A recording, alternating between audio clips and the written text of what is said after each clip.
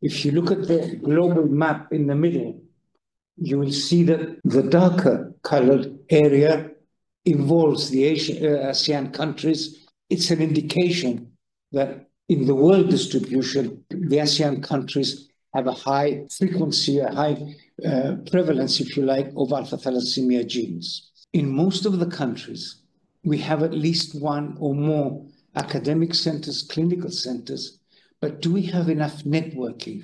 Are these clinical and academic centers of expertise supporting the periphery and lesser centers so that equity in terms of service can reach our patients? Above all, we need a prevention strategy to control the number of new affected births.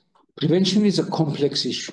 We need to start by educating our public. We need to raise awareness. We need screening. We have to consider the accuracy of screening. For large populations, high-throughput screening, especially high-throughput sequencing, is available.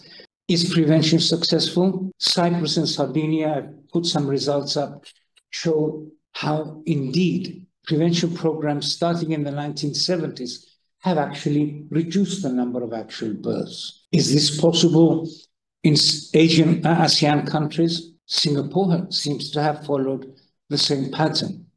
So it is a possibility.